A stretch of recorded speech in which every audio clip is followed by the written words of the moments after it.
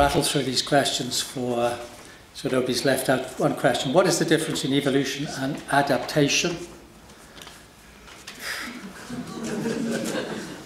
Well, evolution is summarized as descent with modification. Biologists, okay, that's what evolution is. Adaptation is applied to the fit of an organism within an ecosystem. The assumption is that if an organism is adapted, some sort of pattern has been modified to make it appropriate, then that's an evolved thing.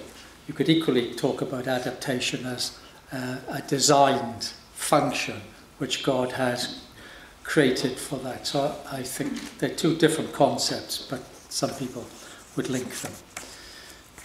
Could you comment on the different variants of theistic evolution, from one extreme that God just set it going to God directed it step by step?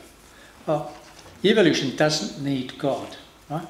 It's a theory that's gained credence precisely because it doesn't need miraculous explanation. It is a naturalistic theory for the origin. It doesn't need God. So theistic evolutionists are up against it because the evolutionists say to them, why are you accepting evolution? It doesn't need God, It doesn't need God to direct it step by step. So some of them are less accepted than others. I think these are Catholic, Church of England type theistic evolution is that God created the initial conditions and then it just all happened. But I read more than I want to know about these people and what they say. The questioner says, those who put forward God-directed theistic evolution seem more dangerous as their arguments could sound more plausible. And they can sound plausible, and they can be very alarming for people. But just bear this in mind, that Christadelphians didn't invent theistic evolution, all right? The Catholics invented theistic evolution a long time ago because they accepted evolution, then they had to readjust, right? And they were the first to do it, I think, orthodoxy adapted itself. It was an evolutionary process of adaptation to but their issue isn't our issue. Their issue is where to put the immortal soul. All right? That's their issue. They don't mind what sort of death Adam had, naturally speaking. It's his immortal soul they're worried about.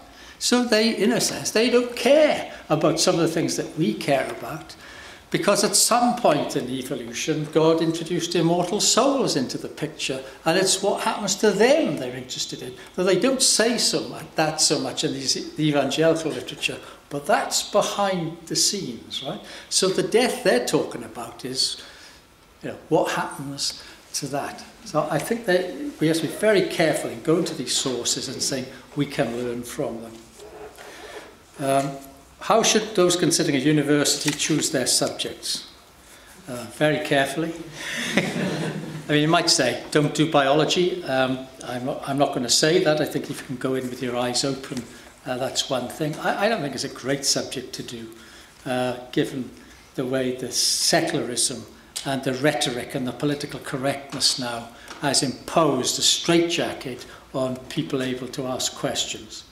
I mean, there was a time when teachers could teach biology and say, evolutionists say, or the multiple choice answers could be answered honestly, according to the theory of evolution, how old is the Earth, and you could have answered it because you learned what evolutionists say.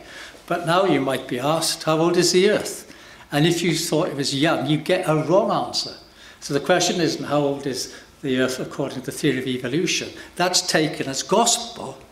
And so the world has changed, and there will be conscience issues much more in, I think the Military Services Committee has been looking at conscience issues in the workplace much more in that regard. So I think if you go into university, you should be an eye to what job you're going to do. I think science subjects are better than non-science subjects, because the nonsense that you have to learn for the non-science subjects is at least as dangerous. And if you're doing English literature, I don't know how you cope. And if you do psychology, what nonsense you're absorbing. Show my bias. Accountancy, is that right? What? Accountancy. Accountancy, fantastic. Economics, Mike, economics. All do economics, okay? Chemistry, physics, maths, I think you're going to be free of much evolutionary stuff there. Medical sciences, not bad. Engineering, excellent. You know, so and you can use this. And then James 1:17 says, no variableness. How do we understand the characteristic of God in which there's no variableness, yet there must have been occurrences of discontinuities? So I think James 1 verse 17 isn't talking about no variableness in what God does. I think it's no variableness in his character. So I think it's mixing up two different ideas. That's all the questions I have.